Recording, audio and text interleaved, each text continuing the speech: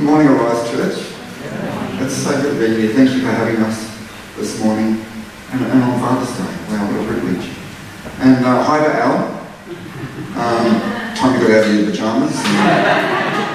Got those like boots off the feet. You can just see it right now. Happy Father's Day to all of the fathers, all of the men, because, you know, we as men carry the father heart of God.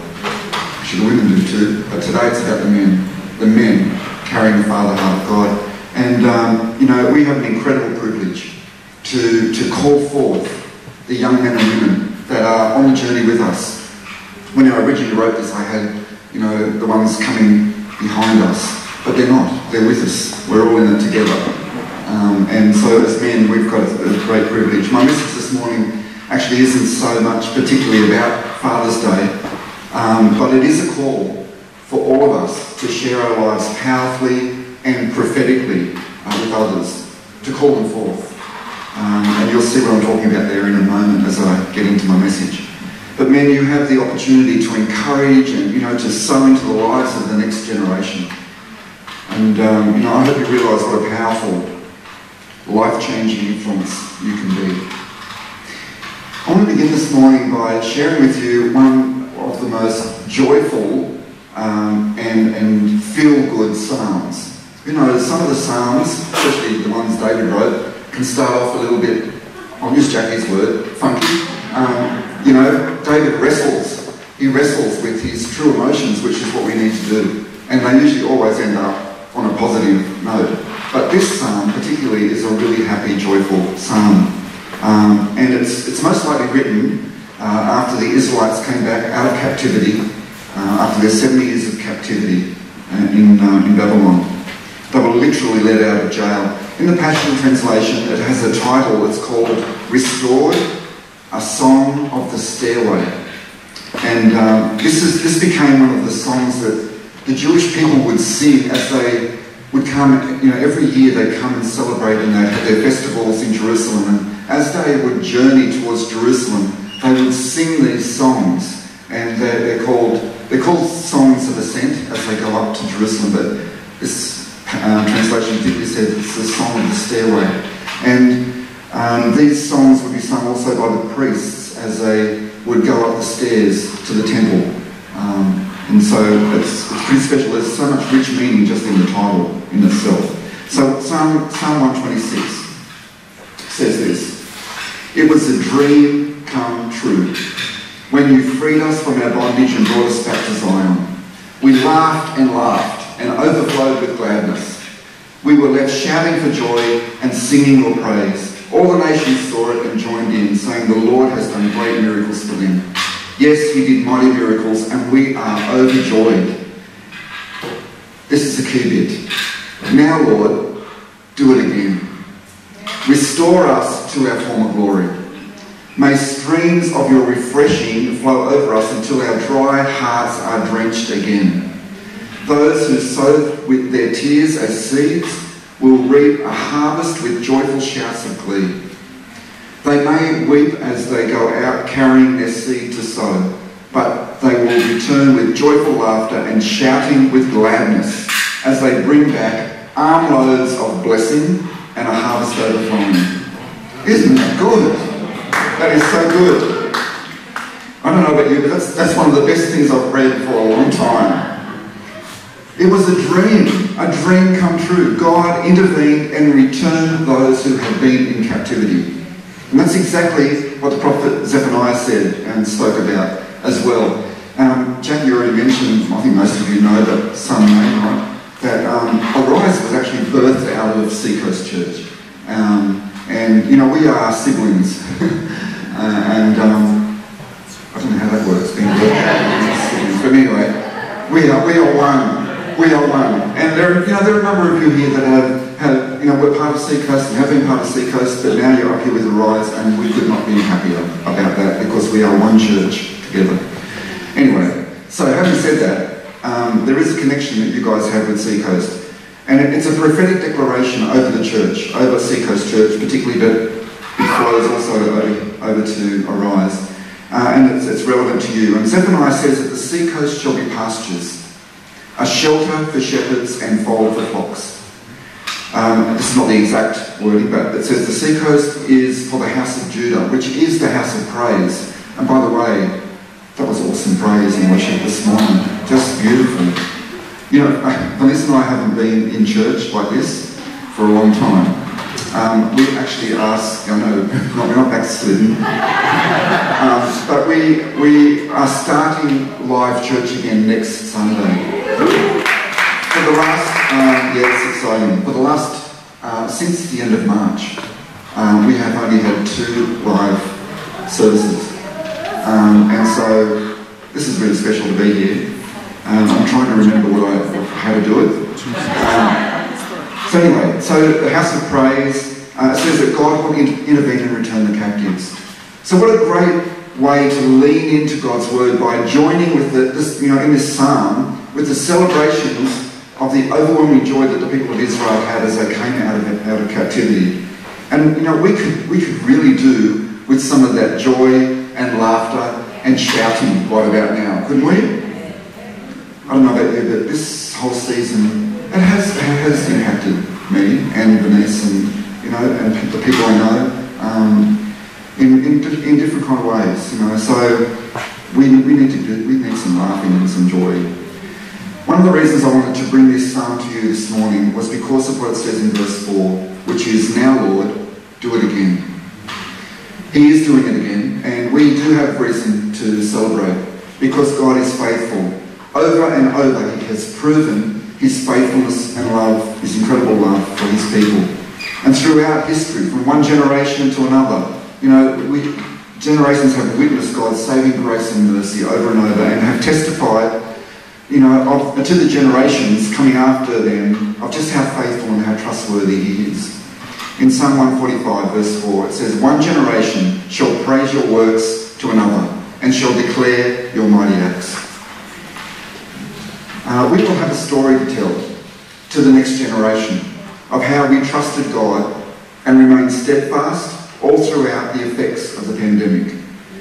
And although we have been restricted, we've been bound by certain government and health regulations, we continue to carry a freedom and a joy on the inside throughout it all that nothing can take away.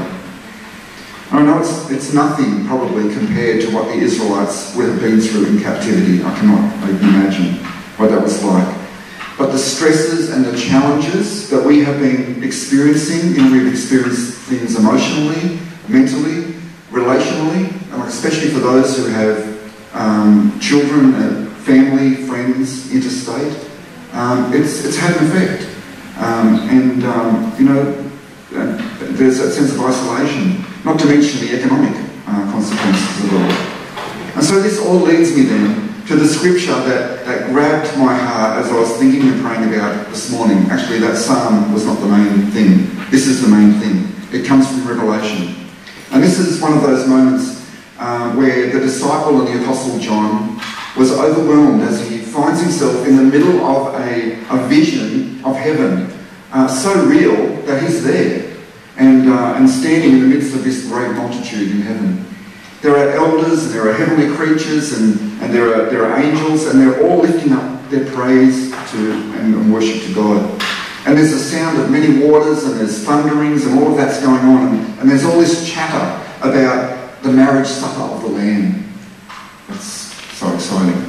And it all gets a bit much for John. I think it'd be a bit much for me, actually. And he kneels down and he begins to worship the angel who was revealing it all to him. And this is the scripture in which our message for today is anchored. Revelation 19:10. "And I fell down at his feet to worship him. But he said to me, 'See that you do not do that. I am your fellow servant and of your brethren who have the testimony of Jesus. Worship God.'" Then I've got this underlined. "For the testimony of Jesus is the spirit of prophecy."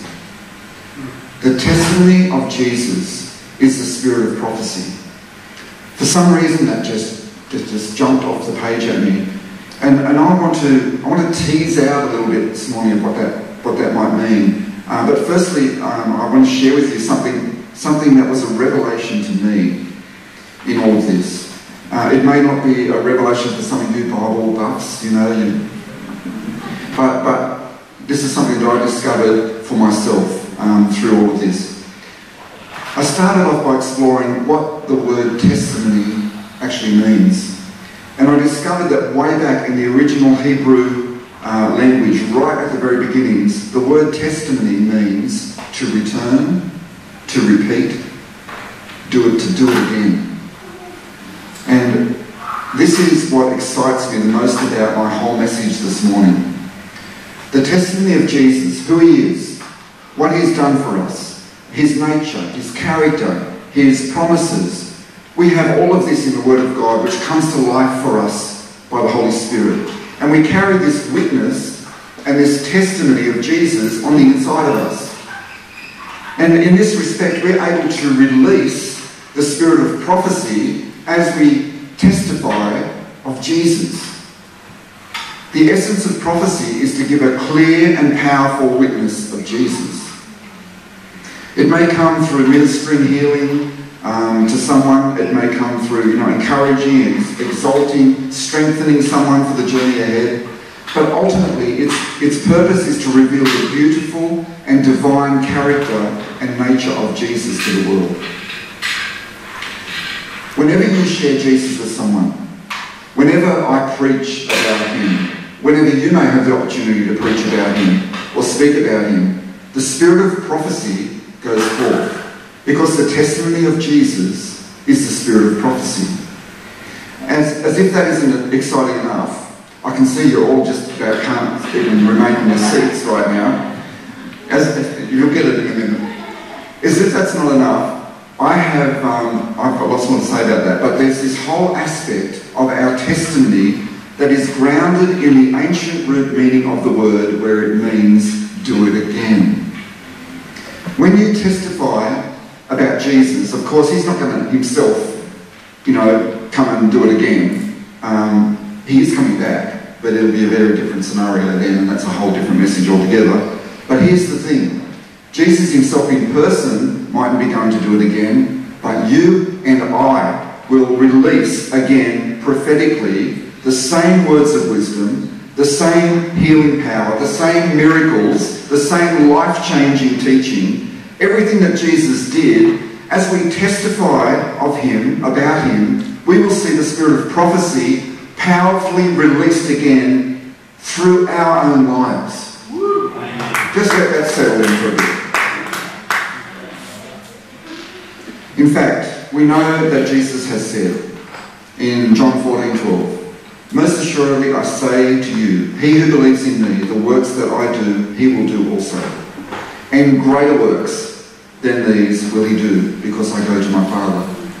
And Jesus is speaking here of that time, that moment after the crucifixion, after his resurrection, and that time he has on earth just straight after that. And he's talking about when he ascends into heaven, and then as the disciples were waiting in the upper room, the Holy Spirit was to come and be poured out over them. And that's what he's talking about. But the key point today is that as we testify of Jesus as the Son of God, we can expect him to do it again through us. The testimony of Jesus is the spirit of prophecy. In other words, the do it again message of Jesus. That's what the testimony is. It's the do it again message of Jesus is released prophetically by the Spirit of God through us. That's probably the most exciting thing I've got to share with you this morning. And you can see why I started off with Psalm 126. As the Israelites were rejoicing over their newfound freedom, the miracles, the faithfulness of God, the testimony that they had of what he had done for them, they were also saying, "Lord, do it again. Let the streams of refreshing flow freely again. Let the harvest freely come forth again, and joyful shouts of glee." I love it. It says, "Bring back armloads of blessing and a harvest overflowing." But there's more. If you've been in a place yourself, I'm sure you have, of prayerful, spiritual battle, in confrontation in the spirit, in some area of your life, some circumstance that you're praying over, then you'll have no doubt been declaring probably this scripture also from Revelation. Revelation 12:11. It says, "And they overcame him by the blood of the Lamb, by the word of their testimony, by the word of their testimony, by the word of their testimony, and they did not love their lives to the death." Now, when I read this, I thought, well, I want to ask you, don't you think it's an amazing thing that the word of your testimony is put right alongside the blood of the Lamb?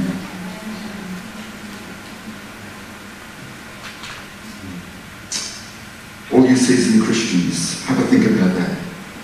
We know what the blood of the Lamb means. I'm not even going to attempt to unpack that. I feel like that's just too sacred to even go there. But look how powerful your testimony is. Your testimony of Jesus is an incredible, powerful tool of spiritual warfare. And it goes right next to the whole bit about laying down your own life. I haven't said that before. I mean, I have, I've read it millions of times, but you get it. And as I speak about these things, I'm, to be honest, I am just about shaking at the knees, not in fear, but in awe of God. Even speaking out these powerful words and, these spiritual principles just about causes me to what happened to John. I just want to get down on worship, it's overwhelming. But here's the other thing about your testimony. It's not just about testifying to the nature and character and power of Jesus. It's also the power of your own story, which of course is grounded and rooted in, the whole, what Jesus has done for you.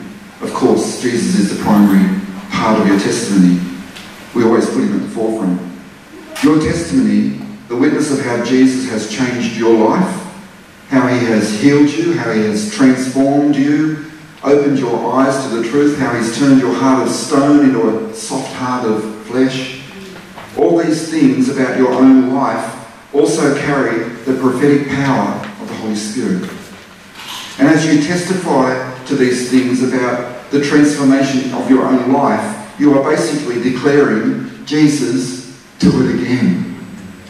Do it again in the person that's standing before me, that I'm speaking to, that I'm sharing with. Repeat the work of salvation that you did in me, do it in them.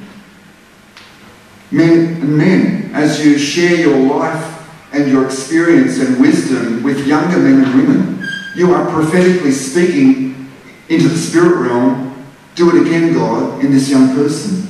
And you may feel like you don't even know what words to say, but it's the Holy Spirit that does it. It's the spirit of prophecy goes forth and does the work. And as you share, you are prophesying.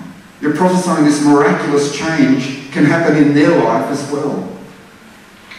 And when you tell people about the healing that he's done in you, whether that's, well, it would be spiritual healing, but whether it's physical healing, mental healing, emotional healing, you're prophesying, Jesus, do it again, right here, right now, with this person standing in front of me. Does it get you excited? Am I the only one really excited this morning?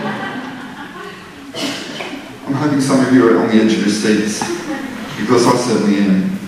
I've been around the Word of God for a long time, but this excites me as much as anything ever has. And it's as we get the revelation of what we carry that we're then able to release it prophetically. Holy Spirit does it. The testimony of Jesus is the spirit of prophecy. Prophecy changes atmospheres. It changes lives. It brings heaven to earth. It breaks open the spirit realm and releases the power of God. And as Jackie was just prophesying over Denise and I and the church and saying, there's going to be growth. I'm thinking, yeah, come on, It's you receive it. She released it and we receive it. But it's the Spirit of God that's doing it all. Only the Holy Spirit, of course, when we're talking about people, only the Holy Spirit can convict a person's heart. Only the Holy Spirit can bring them to repentance and save them. But we make room for him to do all of that through the powerful tools that he has planted within us. And one of those powerful tools is our testimony. Our story. Our own story it's got to be shared in love. It's got to be shared in truth. Just as we're called to worship God in spirit and in truth. This is part of our worship. It's giving our lives to be used by him. And, I know we can all come under intimidation and we come under the fear of man and all of those things. But no one can refute your own testimony. No one can say to you it's not true and it's not real. And when we get it, when we get just how much power, how much prophetic power is released as we open our mouth and share Jesus, it is so much easier. I think we've all probably heard the expression, preach the gospel, share the gospel, and use words if necessary. And it's a really nice saying. It's basically saying that you can show the love of God simply by what you do. Now that's true. But is it going to save someone? Have good works ever saved anyone? Remember when Jesus was entering Jerusalem? And everyone was declaring and speaking out that Jesus is the Messiah and that he's the King who has come in the name of the Lord and all of that. Their voices are going forth and their declarations are going forth and they're basically prophesying who Jesus is. And when the Pharisees then said to Jesus, tell your disciples to be silent, he says to them in Luke 19:40, I tell you that if these should keep silent, the stones would immediately cry out.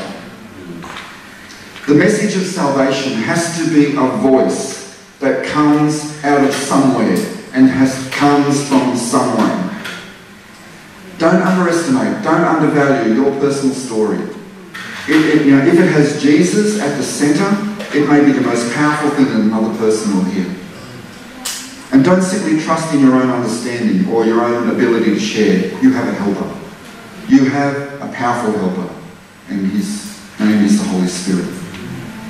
In Acts 1:8 it says, but I promise you this, the Holy Spirit will come upon you, and you will be filled with power. And you will be my messengers, that's those who testify of me, to Jerusalem, throughout Judea, the distant provinces, even to the remotest places of the earth. The day is coming, who knows how far away it is in Australia? There are already signs of this happening. When we will have to, we'll have no choice but to declare publicly our faith in Jesus Christ. Because intolerance and persecution from others will bring us up against all kinds of opposition, and we will have to take a stand. Matthew 10:19 says, so when they arrest you, not if, when they arrest you, don't worry about how to speak or what you are to say, for the Holy Spirit will give you at that very moment the words to speak. Good works won't cut it in that moment. I love good works. I love that we can do good works. I'm not putting down good works, but they'll never save anybody. Good works won't make it even in that moment. We need to have faith in God's supernatural power and sovereignty that is expressed in words.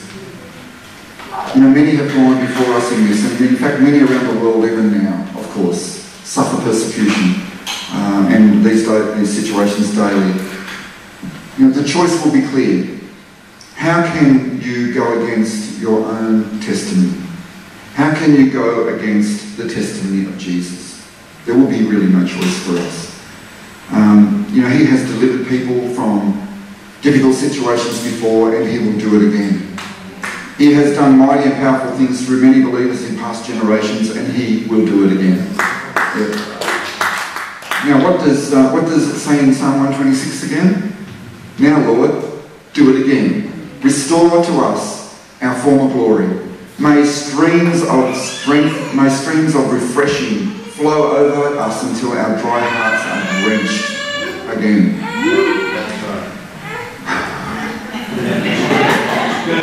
Some of you are starting to get it.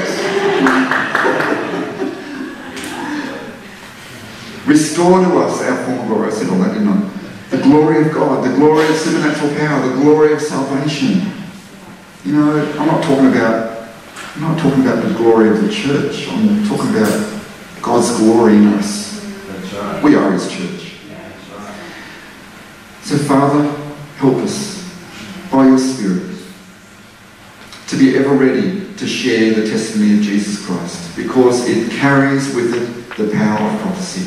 It's the power to speak life into being. It's the power to speak, to release the anointing, to change spiritual atmospheres.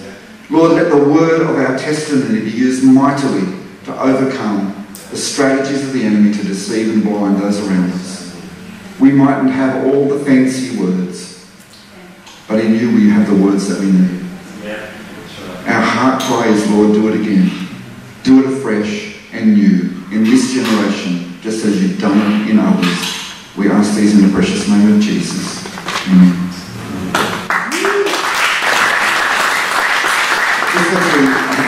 I've just got a little thing to tack on here.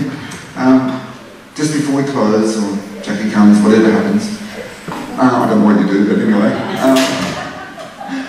While I've got the microphone, I'm going to invite my beautiful wife, Denise, to come, just to share something briefly about her story. Father's Day is very significant for Denise, and she can share why. Thank you. It is such a privilege to be up here today and share this Arise Church on, your awesome pastors. Happy Father's Day, Al. Hope you're better soon. We love Arise Church, and you're often on our hearts, and we just want to see it rise in power as that prophetic word over this church is. It will arise. So how to do this? In a few words, it's amazing. 34 years ago on Father's Day, makes me feel really old to say that. But I was a 29-year-old. I had a sick child at home. I'll just go back a little bit further, leading up to that.